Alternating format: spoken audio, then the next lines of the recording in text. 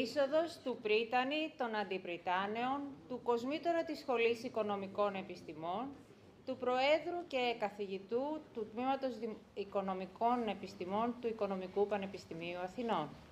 The Rector, the Vice Rector, the Dean of the School of Economic Sciences, and the Head of the Department of Economics enter the hall.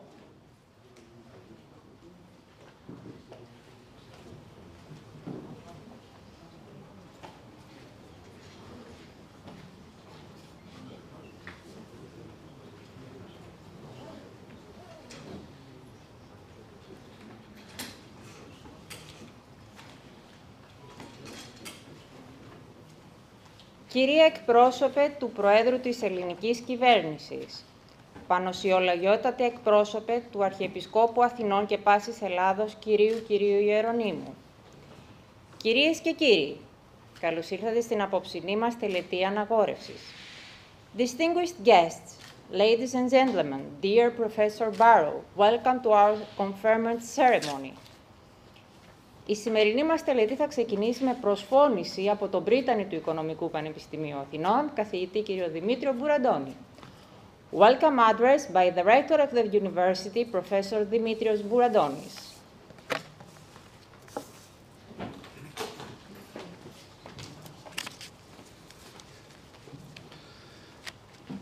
Εκλεκτοί καλεσμένοι, κυρίες και κύριοι, αξιότιμοι καθηγητά κύριε Μπάρο, με χαρά σας καλωσορίζω στην απόψινή τελετή αναγόρευσης. Distinguished guests, ladies and gentlemen, dear Professor BARRO, I would like to welcome you all to this conferment ceremony. I'm truly honored to host, on behalf of the Athens University of Economics and Business, Professor Robert BARRO, in order to award him the university's honorary doctorate degree in recognition of his outstanding scientific achievements in economics.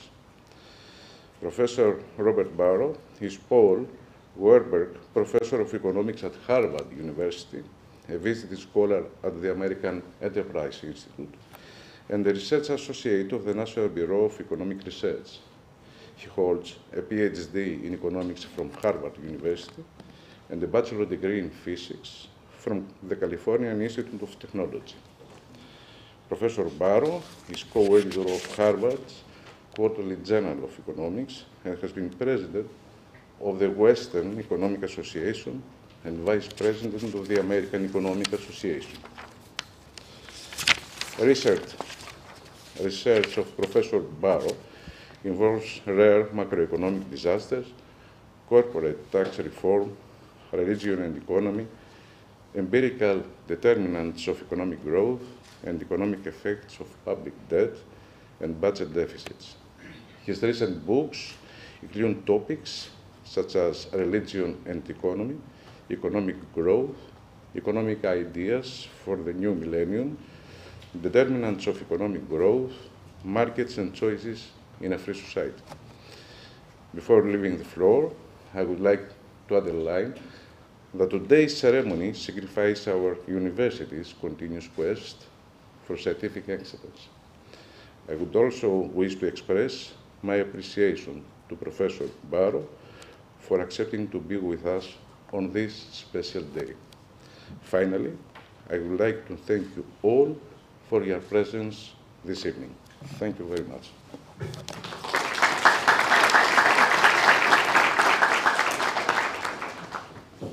Προσφώνηση από τον Πρόεδρο του Τμήματος Οικονομικής Επιστήμης του Πανεπιστημίου, καθηγητή κ. Γεώργιο Αλογοσκούφη. Welcome address by the Head of the Department of Economics, Professor George Alogouskoufis.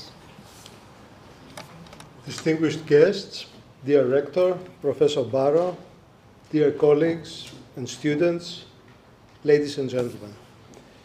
On behalf of the staff and students of the Department of Economics at the Athens University of Economics and Business, it is my honor to welcome Professor BARRO to this award ceremony. Dear Professor BARRO, dear Robert, welcome to Greece, and many thanks for being here tonight to receive this award. Ladies and gentlemen, Professor BARRO has published groundbreaking papers in leading academic journals on all areas of macroeconomics, including key papers on aggregate fluctuations under rational expectations, the role of monetary and fiscal policy, the determinants of long-run economic growth. His contributions in all those important areas are really innovative. He's one of the pioneers of explanations of the persistence of high inflation as a result of misguided attempts by central banks to keep unemployment below its natural rate, as well as the explanation of high public debt as a result of the partly justified reluctance of governments to raise tax rates in the presence of temporary rises in expenditure due to wars or deep recessions. Furthermore, his pioneering work on the determinants of economic growth has helped us understand how differences in political and economic institutions, among others, help explain the large differences in the growth experience of various countries. And his most recent research focuses on the analysis of rare macroeconomic disasters, corporate tax reform, religion, and the economy with Rachel McCleary, while he continues working on the empirical determinants of economic growth and the determinants and economic effects of public debt and budget deficits. My colleague Vangelis Vassilatos will guide us through the intricacies of his many important contributions to macroeconomics. I first had the pleasure to interact with Professor Barro in the late 1970s when my then thesis advisor at the London School of Economics, George Akerlof, advised me to write to him and ask for his recent unpublished work. He may not even remember that, but he was kind enough to send me a bunch of working papers through the post. This was, of course, before the internet, which were extremely helpful for my thesis research, and I have since been impressed both by his scholarship, his dedication, and the versatility and quality of his research. Robert Barro belongs to the top tier of economists worldwide who combine rigorous theory with applied empirical research in order to arrive at innovative and concrete conclusions and estimates which can be a useful guide to policy. The interactions of theory and evidence, which are the hallmarks of his research, are key to a socially useful economics. Theory without evidence is of little more than intellectual interest, whereas mere facts without an adequate theory are also of limited value. So the interaction of the two is what makes economics useful. And in this respect, Robert Barro has been a masterful economist. The combination of the two is what allows economics to interpret the world around us and guide policymakers to adopt policies that can improve matters in the real world. Robert Barro has made major contributions to macroeconomics in this spirit, and I would dare say of Nobel Prize quality, and that is why his research is so important and socially relevant. In addition, Robert Barro is an extremely dedicated teacher. Successive generations of students attest to that, as well as his two major textbooks, the pioneering undergraduate textbook Macroeconomics, based entirely on the intertemporal approach and micro-foundations, and his equally pioneering graduate textbook, Economic Growth, with Xavier Saleh-Martin. We are more than happy to welcome him today in the family of distinguished honorary doctorate recipients of the Department of Economics at AUEB. Dear Robert, thank you for accepting this award. You are joining a distinguished group, which includes the late James Tobin, Bob Lucas, Christopher Pissarides, John Giannakopoulos, Jean Tirole, Lars Peter Hansen, Richard Blandel, and Olivier Blanchard. Your addition to this group is an honor to us, and we look forward to your address and to future opportunities to interact with you as a member of our extended economic family. Thank you.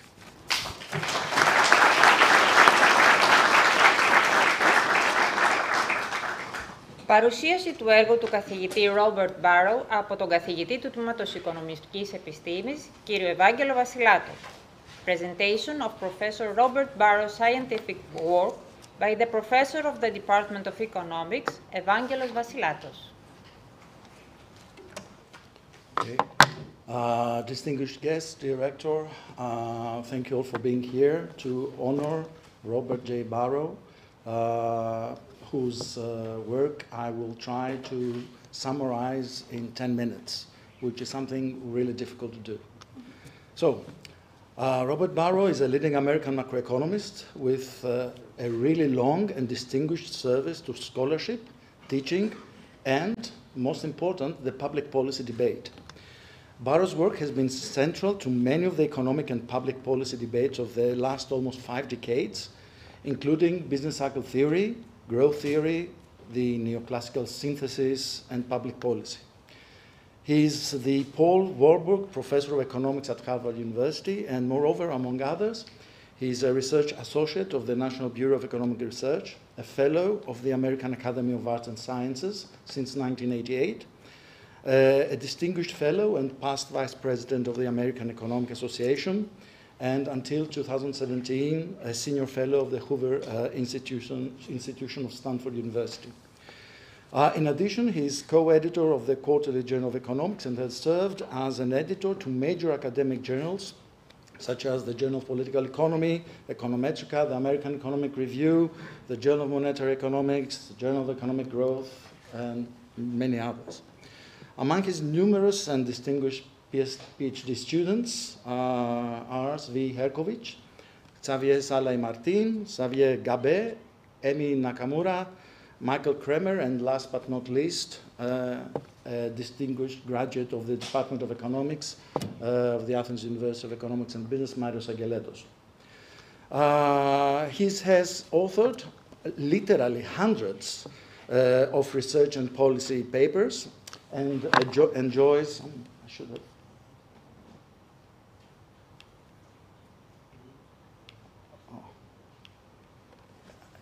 supposedly everything I say should be written on the on the slides. Okay, so, but it doesn't work.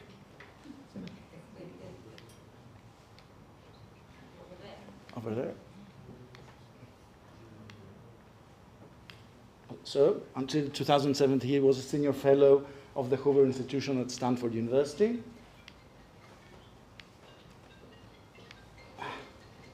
I don't think this is going to work. Okay. Change it. Yeah, okay. So, as I said before, he has authored hundreds of research and policy papers and enjoys thousands of scholar citations.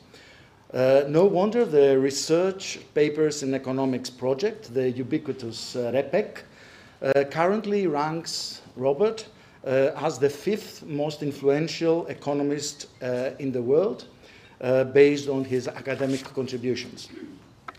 He also contributes frequently to public policy debate through his writings for the Wall Street Journal, Business Week, and other popular media. Barro's contributions to pedagogy include authoring the first undergraduate macroeconomics textbook to present a neoclassical approach of the subject, focusing on the microeconomic foundations of macroeconomics. Since 1984, and still enjoying its presence in major economics universities around the world.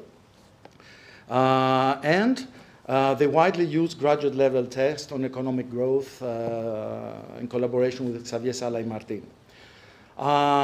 This 1984 macroeconomics textbook remains a standard for explaining the subject, while his 1995 book with Xavier Salai-Martin on economic growth is widely cited and read as a graduate level textbook on the theory and evidence concerning long-run economic growth.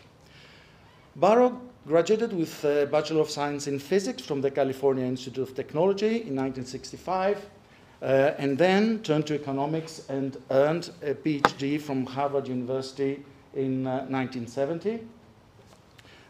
His supervisor was Grilichis. And coming now to research. Barro is one of the founders of the new classical school of macroeconomic thought, as well as the modern theory of public finance since the 70s, and has contributed consistently to both theoretical and methodological advances, as well as public policy applications ever since. BARRO's contribution is substantial and multifaceted, and here I can focus on just a handful of his seminal contributions that have gained universal exposure beyond the limits of the academia.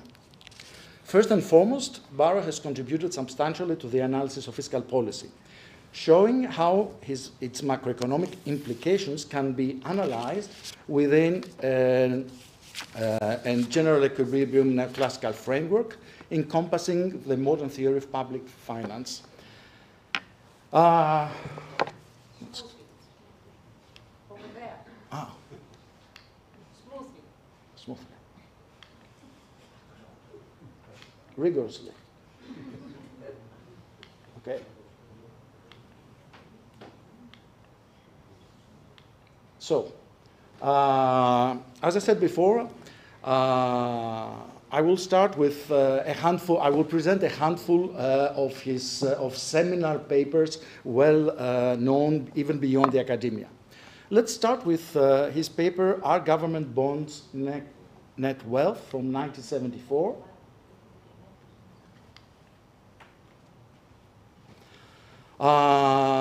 This paper originated the modern literature on Ricardian equivalence, showing that under certain assumptions, changes in the level of public debt have no macroeconomic consequences at all, since the wealth effects of people's holdings of such debt are offset by the anticipated future taxes required to pay off the debt. In other words, present governmental borrowing is matched by increased bequests to future generations to pay future taxes in order to pay down the government bonds. Thus, a lowering of current taxes financed by the issue of government bonds would have no effect on the public spending on consumer goods. This paper is among the most cited in macroeconomics and remains central to modern economic analysis, both in the academic circles and policy-making circles. Another seminal paper from 1979, this time,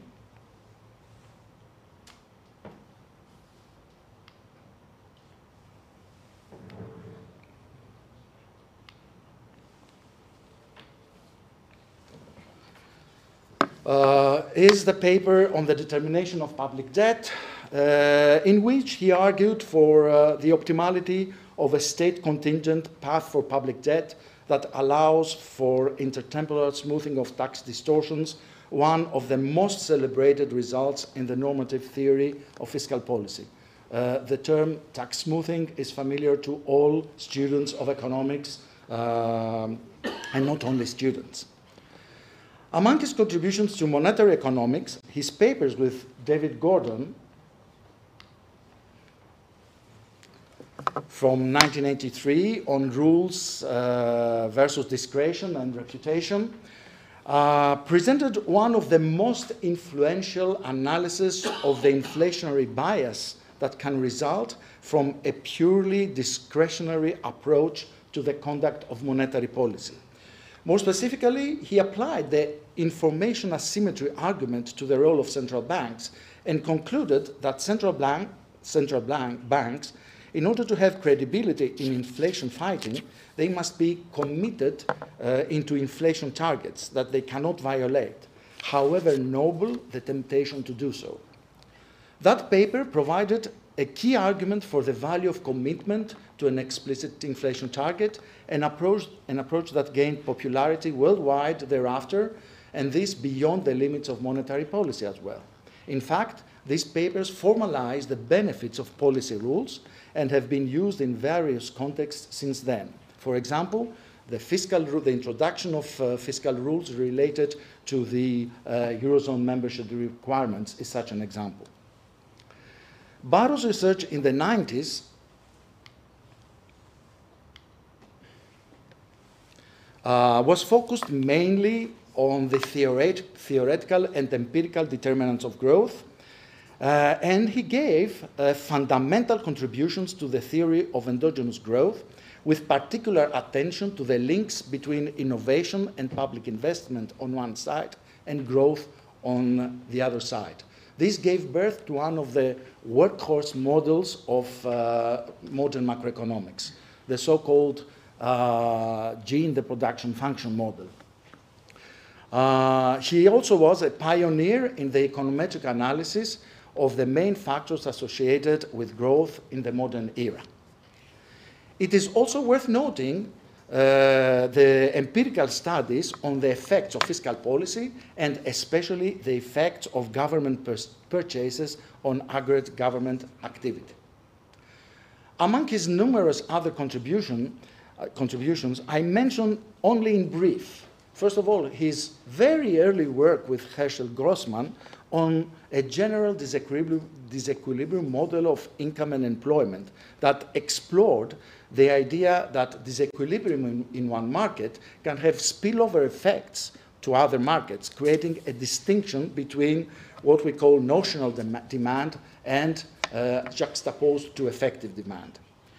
In the mid-70s, he also focused on rational expectations and the role of monetary policy, with this work being important in integrating the role of money into neoclassical economics and into the synthesis of general equilibrium and macroeconomic models.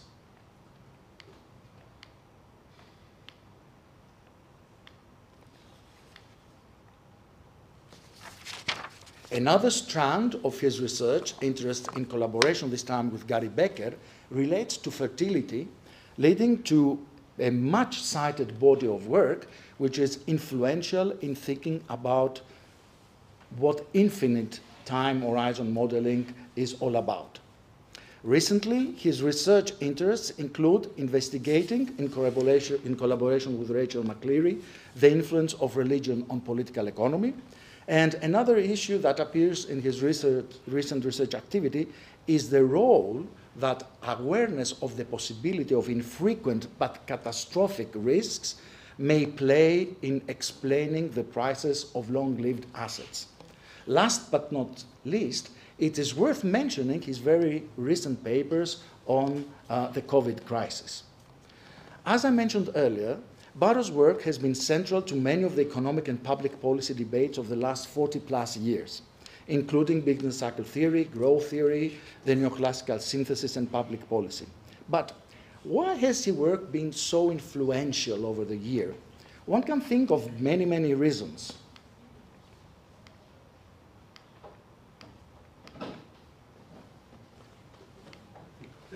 Okay, running quickly this time. So, first of all, his work consists of an excellent mix of rigorous theory and applied work and policy that brings clarity to both theory and policy.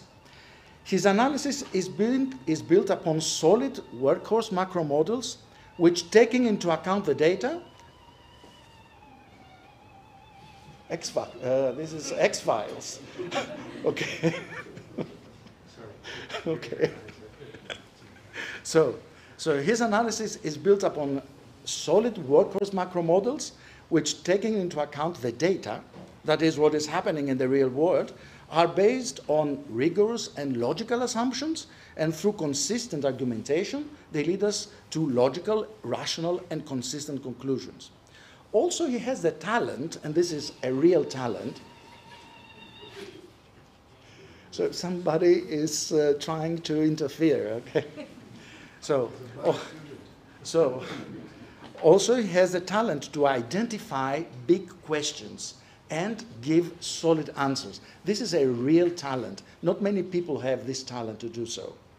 And thus, last but not least, he contributes to dialogue and debates in policy. In other words, Barro's work presents for all of us, laymen, professional, academic, policymakers, politicians, a most important challenge. They make us think, they make us organize our thoughts, ponder on all these issues that affect our everyday life and well-being, and providing this way a solid and internally consistent framework of analysis. And this is very important. It is very important to start thinking about so important issues, having a rigorous framework to do so. One may agree or disagree with the stance taken by Robert when it comes to the policy debate, but the discussion will always be sound, rigorous, no nonsense, interesting, and eventually fruitful. So, thank you, first of all, thank you, Robert, for all this body of work that we enjoy reading and follows our academic career all this year, and you for listening to me.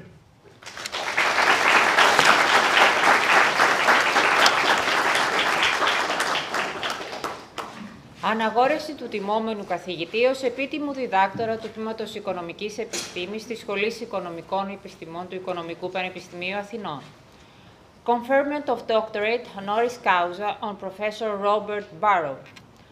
Ανάγνωση του κειμένου του ψηφίσματος από τον πρόεδρο του Τμήματος Οικονομικής Επιστήμης, καθηγητή κ. Γιώργιο Λογοσκούφη. The head of the department, Professor George Logoskoufis, reads the conferment resolution as adopted by the university's Department of Economics. Robert, I apologize, you will not understand any of this. I have to read in Greek.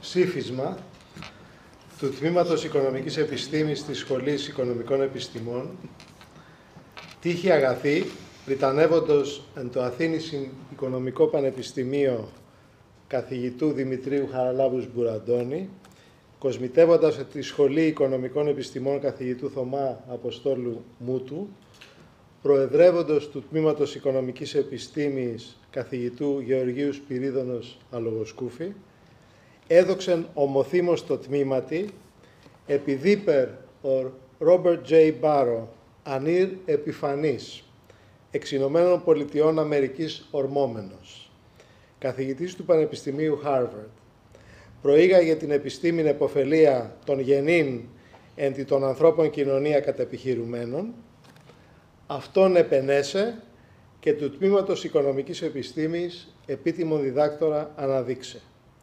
Το δε ψήφισμα τόδε, εις μεμβράναν αναγράψε και του Προέδρου του Τμήματος εντιεθούσι τη μεγάλη αναγνώντος αυτό επιδούνε, ή αν ημέρα η αναγόρευσης γέννητα, καθάνε νόμιστε, εγένετο Αθήνησιν, μηνός Ιουνίου τη 8η, έτη Δευτέρο και 20 και της χιλιοστό από Χριστού Γεννήσεως. Ο Πρόεδρος του Τμήματος Οικονομικής Επιστήμης, καθηγητής Γιώργος Λογοσκούφης.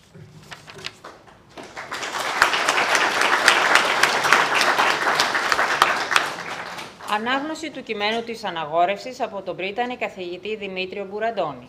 The rector, Professor Dimitrios Bouradonis, reads the pronouncement.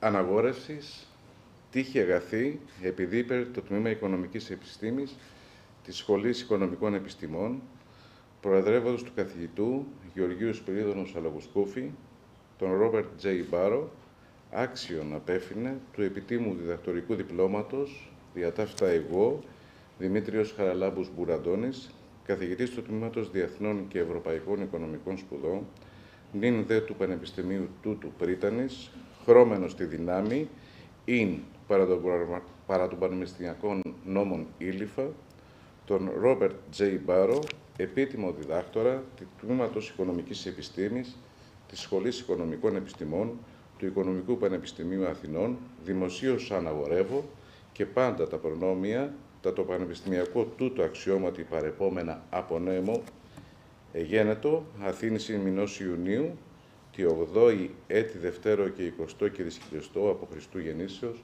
ο πρίτανης καθηγητής Δημήτριος Χαραλάμπους Μπουραντώνης.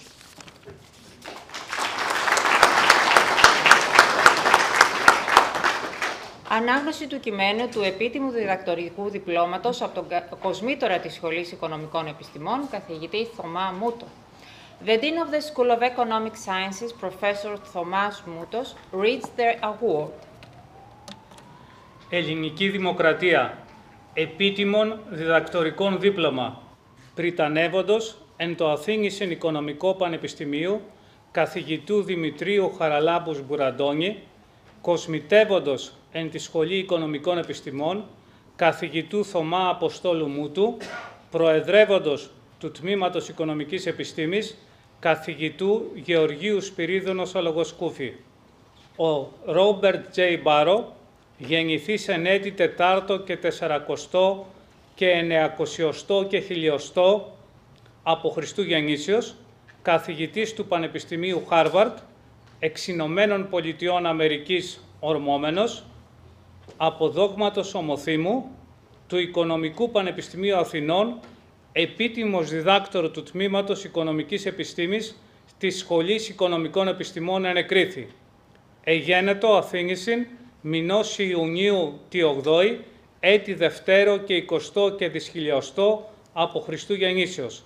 Ο πρόεδρος του τμήματος, καθηγητής Γεώργιος Αλογοσκούφης, ο κοσμήτωρ της σχολής, καθηγητής Θωμάς Μούτος, ο πρίτανης, καθηγητής Δημήτριος Μπουραντώνης.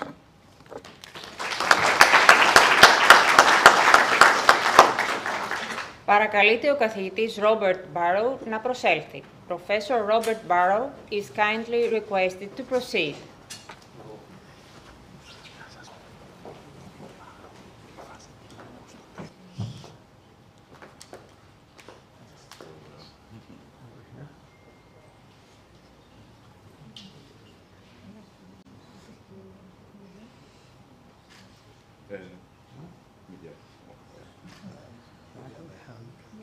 Can go in here.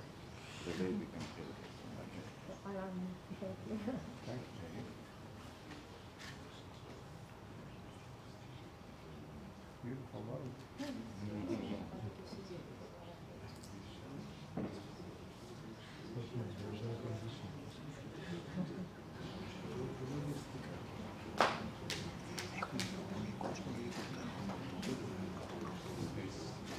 Ναι.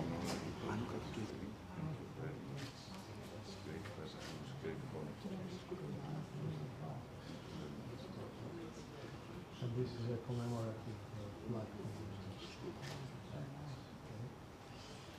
Can you hold it or I can hold it for you?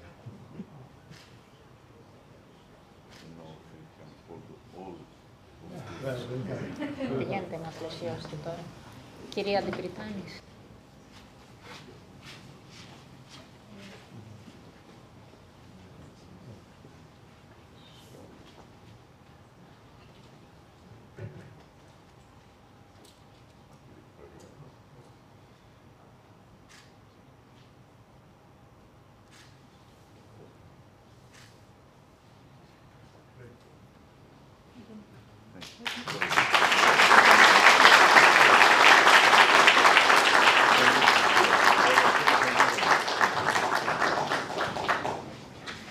Ομιλία του τιμόμενου. Keynote speech delivered by Professor Robert Barro, entitled The Return of Inflation.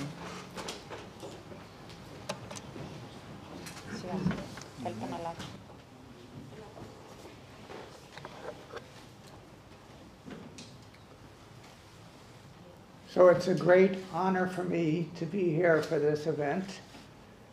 And it's particularly a pleasure because I'm accompanied by my wife, Rachel, and our son, Zach, and his girlfriend, Alexandra. And this will be part of a touristic trip for us to see things in Athens and elsewhere in Greece. So I wanted to say some words today about inflation.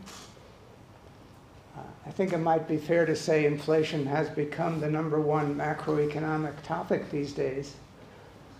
That's a little surprising because there was a period of several decades under which inflation had gotten to be very low and stable, and it was regarded as a solved problem.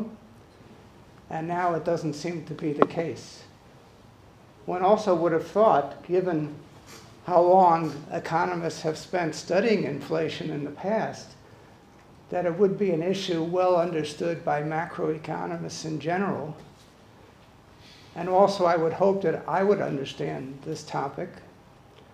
I'm not sure either of these things are actually correct in terms of the understanding. And I will try to talk about that today, and maybe you can see what you think.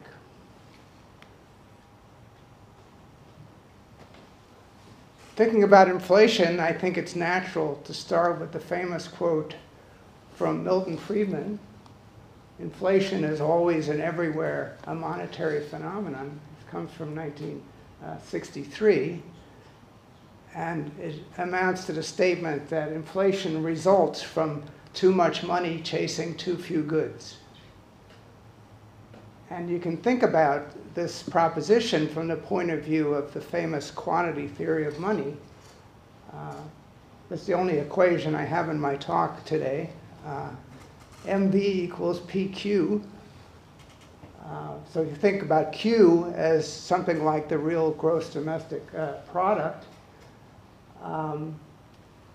PQ, P is the price level, PQ is the total amount of expenditure, if you like, that's being carried out via money.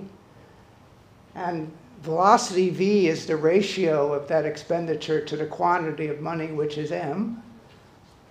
And the standard view, which is required to get Milton Friedman's view on this whole topic, is that velocity of money is related to the demand for money, and that's assumed to be a reasonably stable function.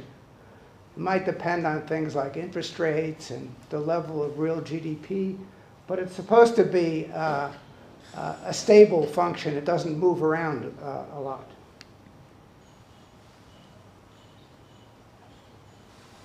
Okay, so I'm going to focus this discussion on a familiar modern system, which is about money being pieces of paper, which has no intrinsic value. So I'm not talking about the gold standard, commodity standards.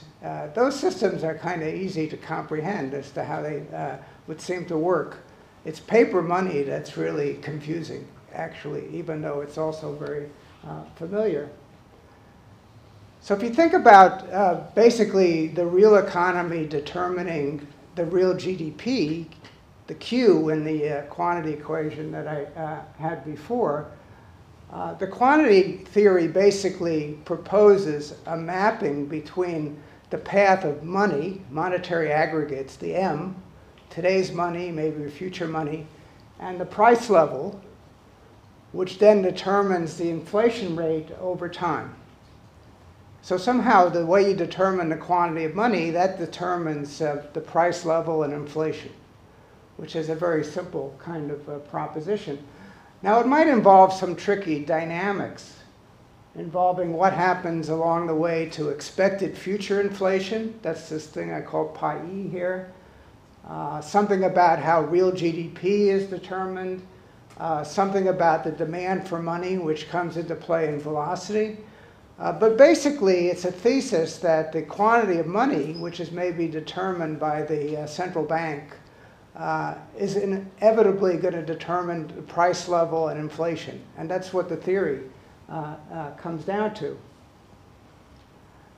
Now, I think in practice, particularly as you look at time evolving and going up to the modern period, velocity, in fact, becomes very unstable. And related to that is that the real demand for money is not really easy to write down as a stable function of something simple. And if the demand for money is moving around a lot, it doesn't really work very well to think about determining inflation just by determining the quantity of money. That doesn't actually work if the demand for money is moving all over the place. Instead, in that system, what you really want to do is allow the quantity of money, nominal monetary aggregates of some sort, to basically adjust endogenously given what the price level is doing. It's sort of turning things on its head. And somehow you're doing something that determines the price level and inflation, and then money is all adjusting endogenously within the system. It's not the way Milton Friedman talked about this problem at all.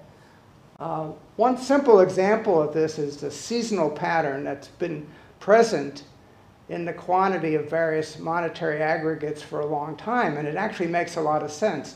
You'll let the quantity of money adjust over the seasons so that you don't have to have a lot of seasonal pattern in prices and interest rates.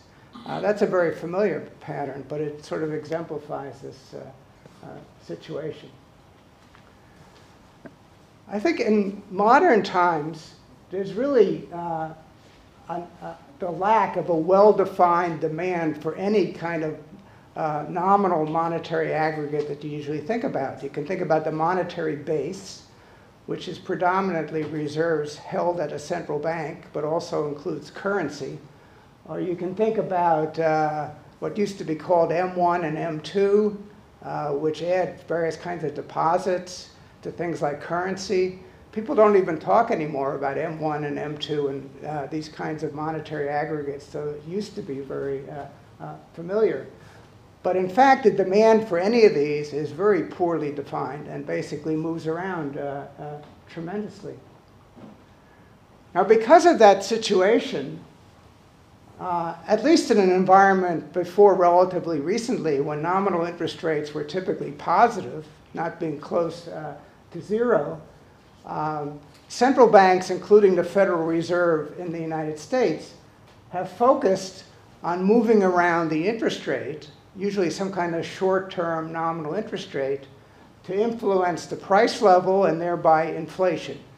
And monetary system has been characterized in terms of adjusting interest rates to accomplish this, not in terms of particularly moving around monetary aggregates. That's not been the centerpiece. The quantity of money then adjusts in some kind of endogenous fashion, given what the central bank is doing with respect to interest rates. And this system in the United States, I'm going to focus here now a lot on the US monetary policy. At least if you go back to Federal Reserve Chair Volcker, and shortly after he came into office in the early 1980s, he focused on doing things with interest rates to accomplish a reduction of inflation, which had become very high through the 1970s. So his approach was to do something with respect to interest rates to bring inflation down dramatically. That's what he was centered on. That Volcker-like response has become entrenched in terms of what now usually is referred to as some kind of inflation targeting. Inflation targeting means that you look at what's going on with inflation, you react to that in terms of your primary monetary instrument, which is about interest rates, nominal interest rates, particularly short-term ones. And that kind of reaction is referred to as some kind of inflation targeting regime. New Zealand was the first to implement that in a very formal manner in the late 1980s, but it became pronounced in basically all the leading countries of the world.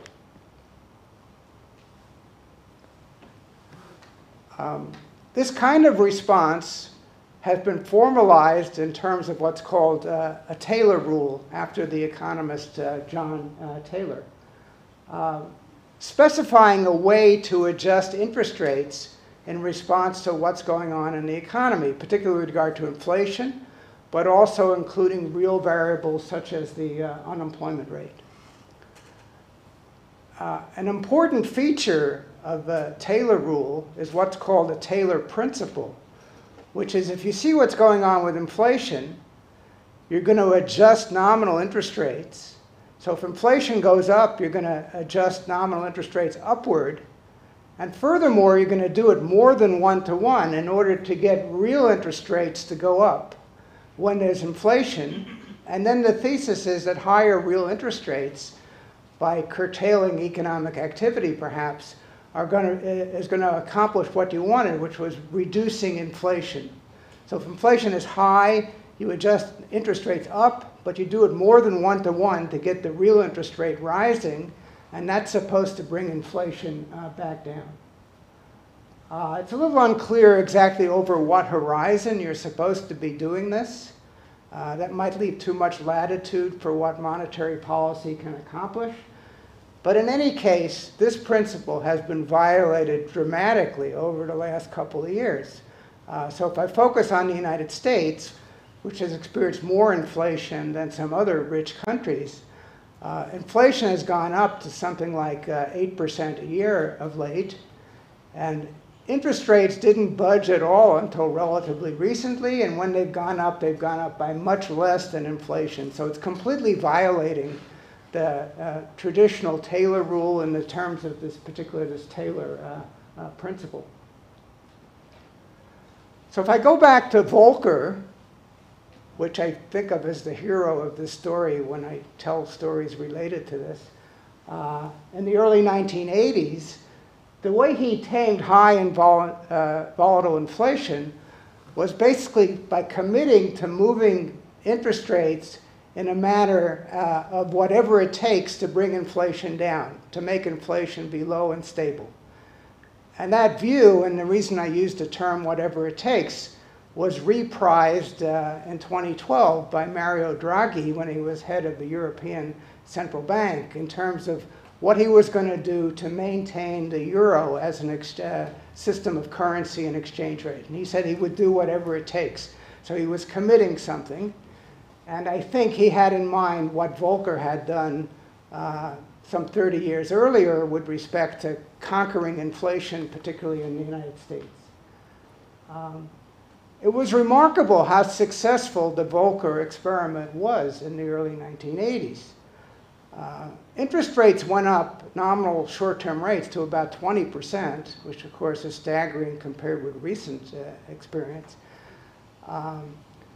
Contributed clearly to an economic downturn, and Volcker was supported by the president, who was then Reagan, even though Volcker had been appointed by his predecessor, Carter. But it was important, I think, that Volcker had support from the administration at the time, because it was politically difficult to be enduring a recession, and that Volcker thought we had to pay this price to be committed to low and stable inflation. And it was amazing how well it worked, because inflation actually came down very rapidly, even though beforehand economists had all said it was impossible to bring inflation down so quickly. And expected inflation fell along with it.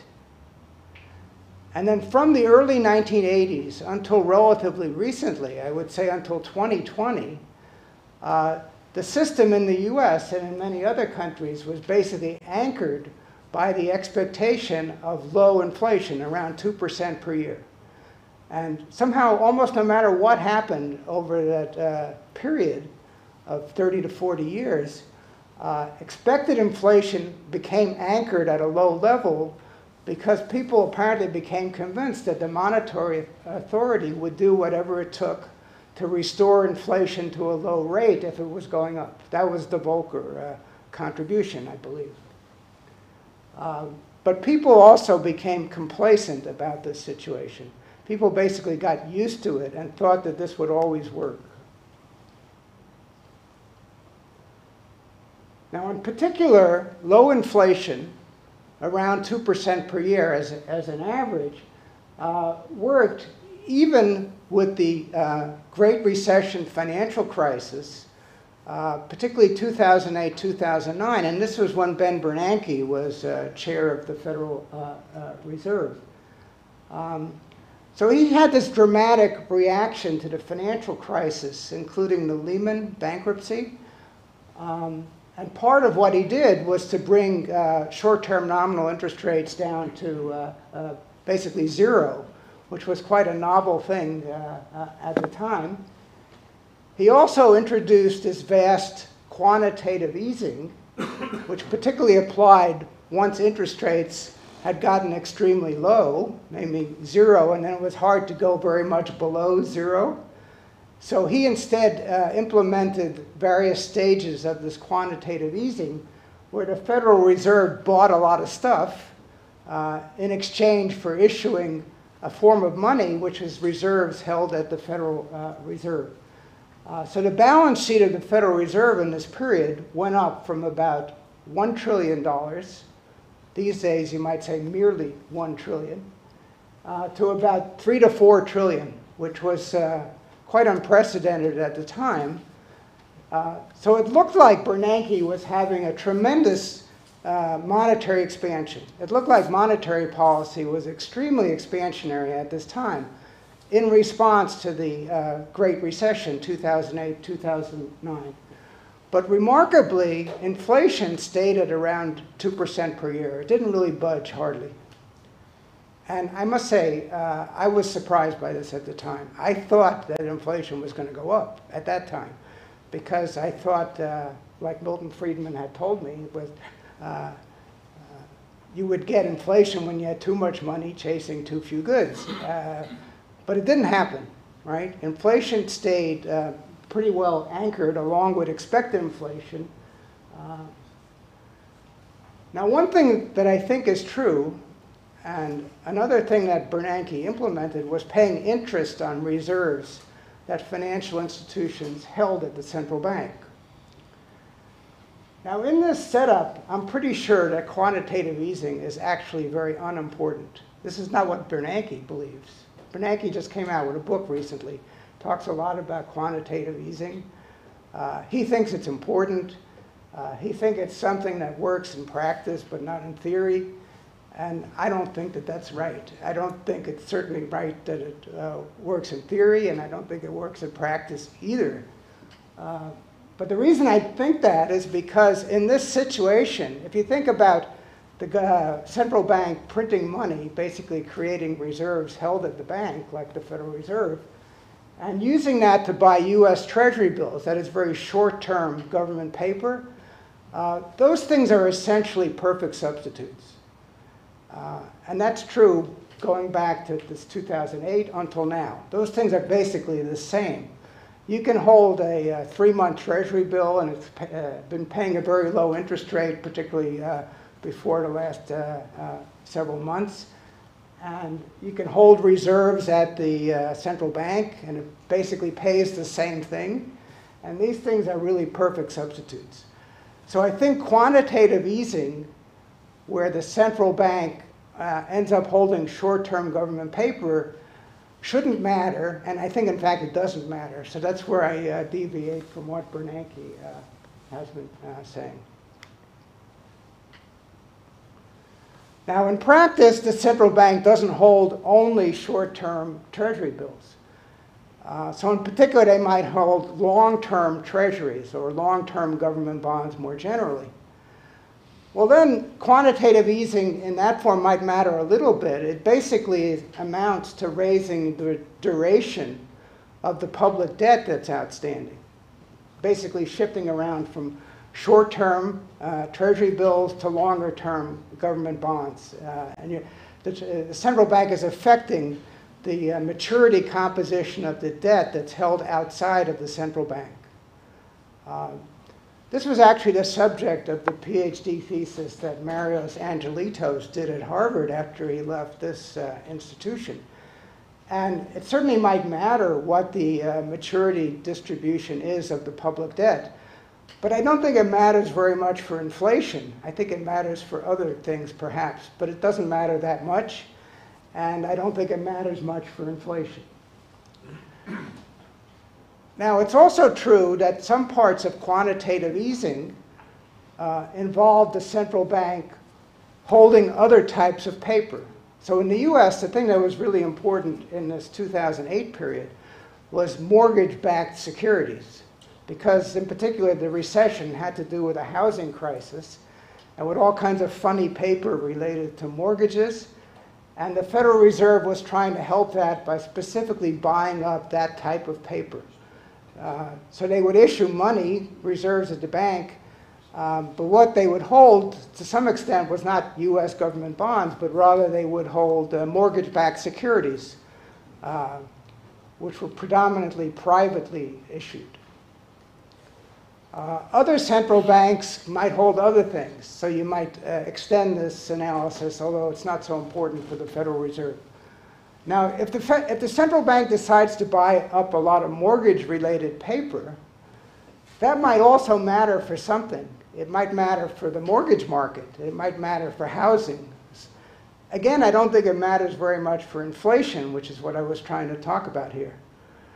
So in the end, my conclusion is that quantitative easing probably is not so important. So even though the central bank's balance sheet went up from 1 trillion to 4 trillion in this period, up to 2010, basically, it may not be surprising, at least in retrospect, that that was not inflationary, is what I'm trying to argue.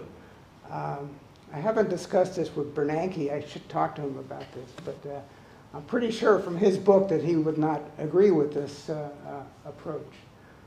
So I'm trying to explain why is it that US inflation stayed low on the order of 2% per year, even though there was this apparent vastly expansionary monetary policy at the time, including this new implementation of quantitative easing.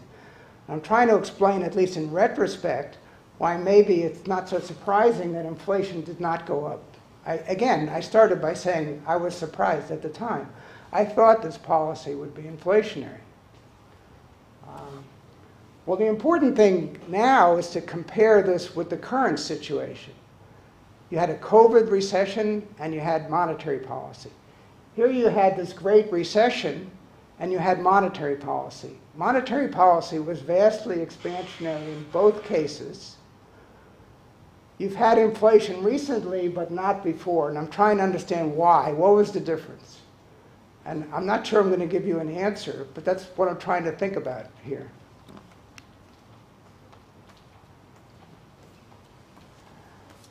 Now, one thing Bernanke did was to drive interest rates down to zero in the wake of the financial crisis. And I have no quarrel with that. I think this was really a very dangerous situation, and this response, I think, was reasonable. The real question is what happened after the recession was finished. So if you look from 2010 on, particularly 2011 on, and Bernanke was head of the Federal Reserve until early 2014, question is, why did they not go back to a normal situation where interest rates were 2, 3, 4% rather than zero? And interest rates, in fact, stayed at zero throughout Bernanke's term. And the question is, why didn't he restore the situation to normalcy? And I think this was a great mistake. But if you read his book, he talks about why didn't they do it. And it's basically a central banker is going to decide, well, I want to keep the expansionary situation here with zero nominal interest rates. I'm going to look around and I'm going to find some excuse for doing that. That's how it reads to me. And basically what Bernanke says is, well, there's an economic recovery, but it's not that strong. And it's particularly not that strong in the labor market, and the unemployment rate is still 8% or something, depending on which year we're talking about. So he comes up with a series of reasons to explain why he didn't restore the situation to normalcy. I don't find it all that convincing. But then that was continued in 2014 when Janet Yellen, who's now the Treasury Secretary, became chair of the Fed. That was in 2014, following on for Bernanke. And she basically continued with the policy that he had in place, which was interest rate is always zero, basically. So Janet engineered one minor increase in the interest rate toward the end of her term in office in 2018. But basically what's true, which is quite remarkable, is that the nominal interest rate was kept at zero for 10 years, starting in 2008 during the financial crisis, and then for the next 10 years. So that I find quite remarkable. Question is then, why did inflation not go up, given that apparently there was this very expansionary monetary policy? So these are some speculative responses to that. First one is that going back to Volcker, the central bank had established this reputation for maintaining low and stable inflation, and that corresponded to expected inflation being anchored at a low level. And somehow that was so strong that it was kept in place even though the central bank had this very expansionary monetary policy. So that's something about expected inflation being low, and that helped to keep actual inflation low. The second point, which I tried to make before, is that quantitative easing, even though it was vast, doesn't really matter much. And I think that's correct, actually. But that helps to explain why we didn't have inflation. But again, I have this last point. I had not expected the outcome where inflation didn't go up in the period from 2010, 2012, 2014. And I'm going to return to that in a moment in the context of the current situation. Okay, so Janet Yellen was replaced by Powell in 2014. And Powell, after a while, tried to raise nominal interest rates back up to what was viewed as a more normal level. So he got up as high as 2.5% by 2019 when he was in office. It was a slow pace of increase of interest rates. And then the economy was hit by the COVID recession in spring 2020, particularly April 2020. And as I think is well known, there was an enormous downturn. Expressed at an annual rate, it was completely unprecedented in terms of how fast, particularly the US economy, declined, more or less through a voluntary shutdown of economic activity in response to the pandemic. Okay, so the Federal Reserve returned to the kind of expansionary policies that Bernanke had put in place for the previous recession. Interest rates immediately went back down to zero, even though they hadn't gotten up very high anyhow. They were only about 2.5%. But quantitative easing was now put in place in a magnitude which made the previous experience look like a minor event. So now the balance sheet of the Federal Reserve has gone up to $9 trillion. I thought $3 to $4 trillion was incredible at the time. But now, and it's still true today, the balance sheet is up to $9 trillion. So in comparison, the US GDP is about 21 trillion. So if you think about the balance sheet of the Federal Reserve being $9 trillion, obviously that's not a minor amount. Now Powell is a good central banker. He really didn't want to do something that was contractionary. He didn't want to raise interest rates. And that was true even when inflation began to rise, which hadn't been true for decades. So inflation started to go up, particularly toward the end of 2020. I think it's already in effect in the end of 2020. And I was already worried about the return of inflation at that point. But Powell came up with a sequence of excuses not to respond by raising interest rates. So there was this famous vision of inflation merely being transitory, so you didn't have to do anything. He put in this new form of monetary policy, modifying the Taylor rule, so that you only have to adjust with a lag to inflation because you looked at some kind of average inflation. He entertained the idea of a different definition of inflation. Basically, he came up with everything you could to come up with the answer you wanted anyhow, which was don't raise interest rates. And that's what he was doing for quite some time. Now, I think the failure of monetary policy to react, accumulating over this period from late 2020 to very recently, has basically destroyed the reputation that was built up by Volcker so long ago, which showed up as low expected inflation, and that somehow the central bank would do whatever it needed to do to keep that in place. I think that reputation is now gone. And expected inflation has gone up. And this is a problem because inflation has real costs, and many people are worrying about them now. There's this threat of stagflation, in terms of high inflation being accompanied by worsening real economic activity, perhaps a new recession. I think these are legitimate worries. One particular problem I have going back to the 1970s is that to try to conquer inflation, instead of doing something serious, the government will resort again to price controls. And I would not be surprised to see a movement in that general direction.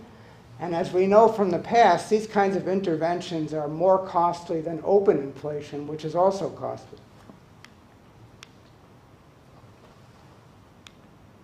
Oops. I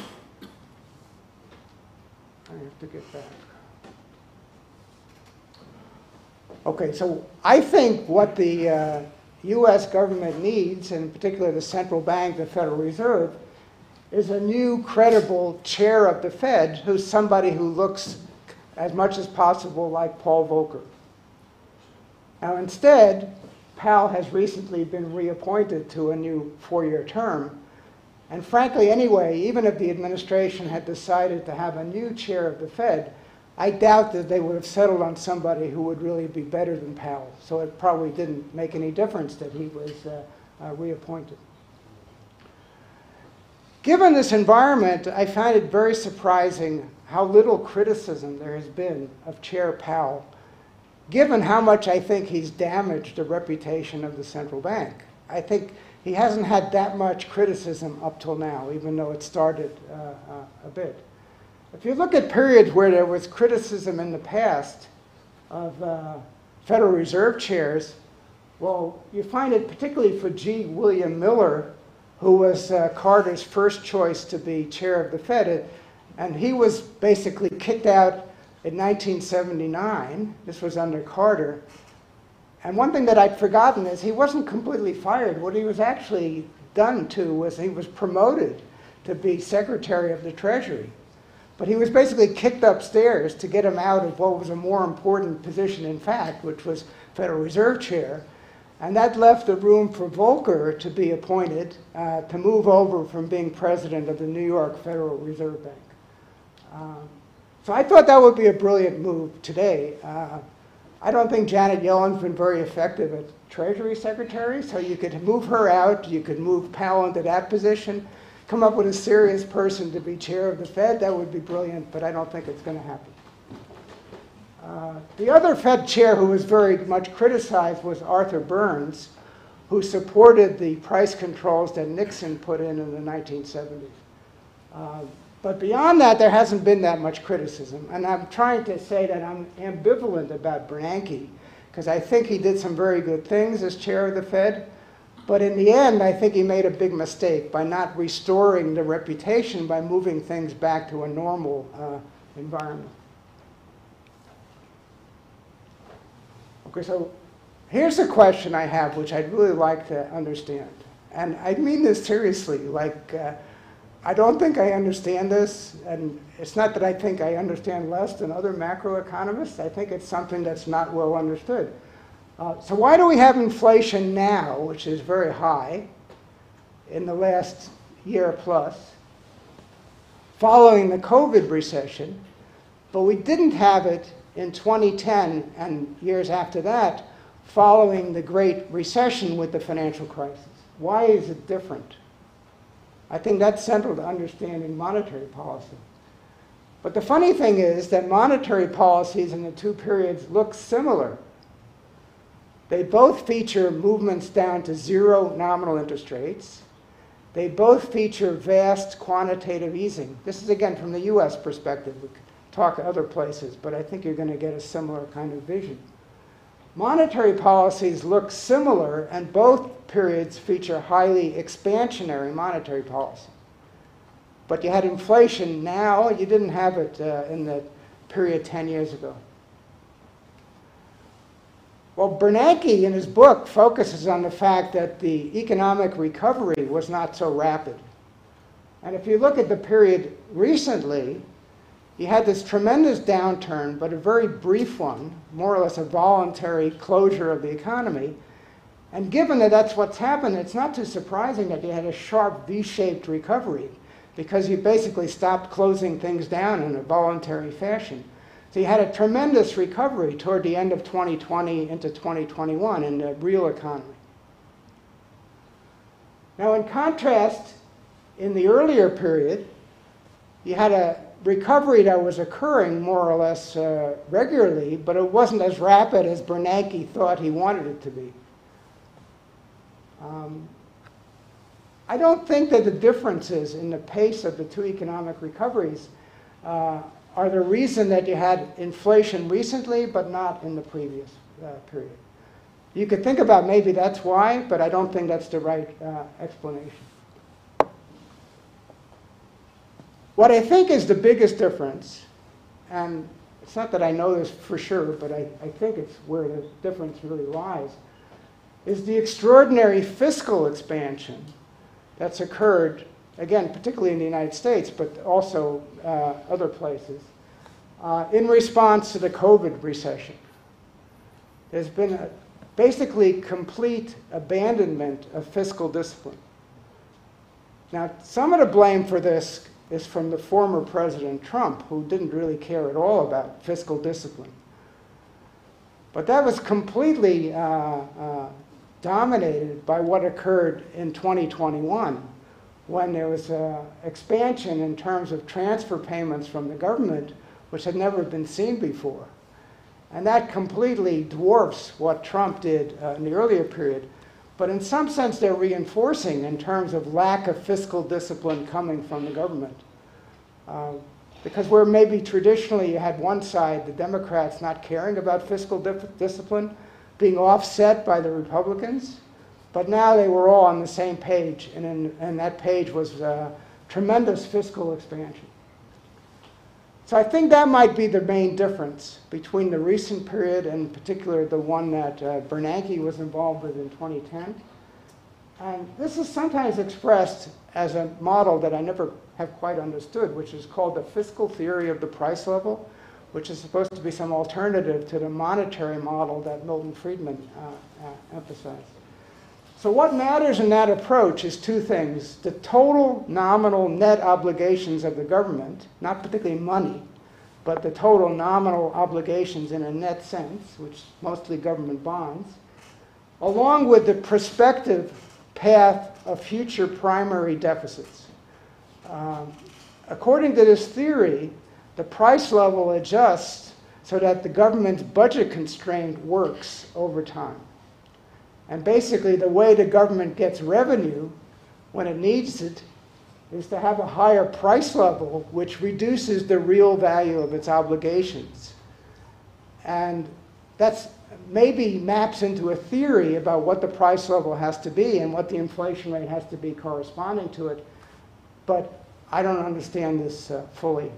But I think this might be a better theory about why we have inflation now and why we didn't have it in 2010.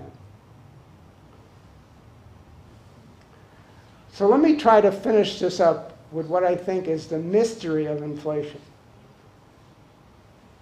If you think about a paper money system, which is what all the major economies have, it's really a great mystery about how do you determine the price level. Right? Because money is just some made-up piece of paper. And the price level tells you how many pieces of paper you need to buy real stuff.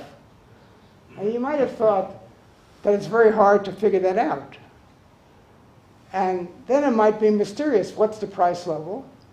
And correspondingly, what's the inflation rate? It might be something very mysterious instead of being something very ordinary and easy to understand.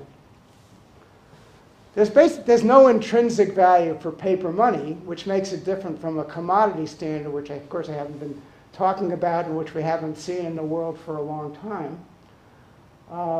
There's no stream of real earnings associated with currency, like there would be if you think about a stock certificate.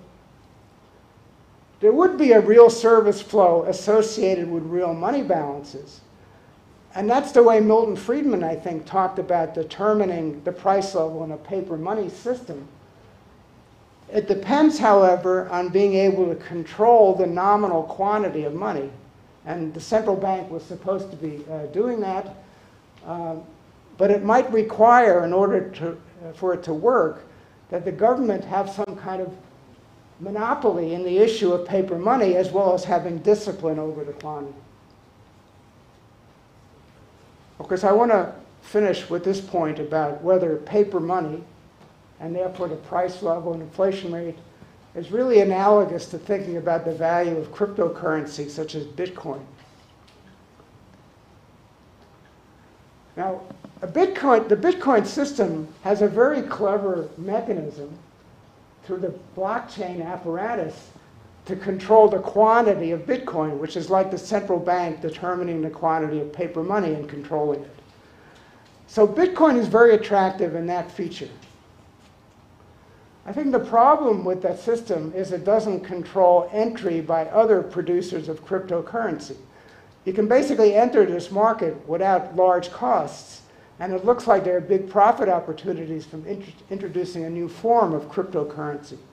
And ultimately, that seems to be the source of the demise of that system. And that's why I think ultimately it really is a bubble system, which can't really have real value in the long term. That's what I think. So the question is the paper money system that we have analogous to that? Well, it seemed to be working great for a long time. particularly after Volcker, for 30 or 40 years, it seems to be functioning great. We seem to have price stability with low average inflation. Question is, was that a temporary bubble in the same way that I was talking about Bitcoin?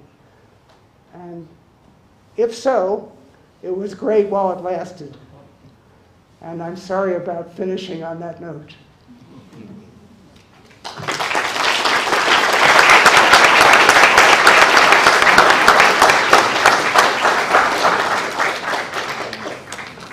Thank you, Professor Barro. Παρακαλώ παραμείνετε στις θέσεις σας. Please remain seated. Λήξη τελετής.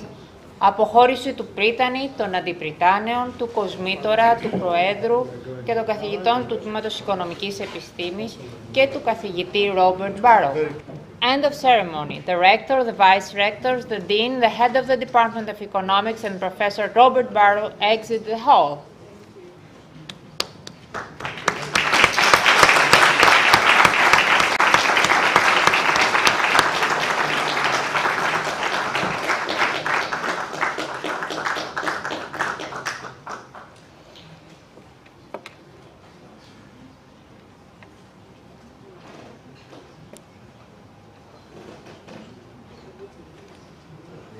Θα ακολουθήσει δεξίωση στον εξωτερικό χώρο.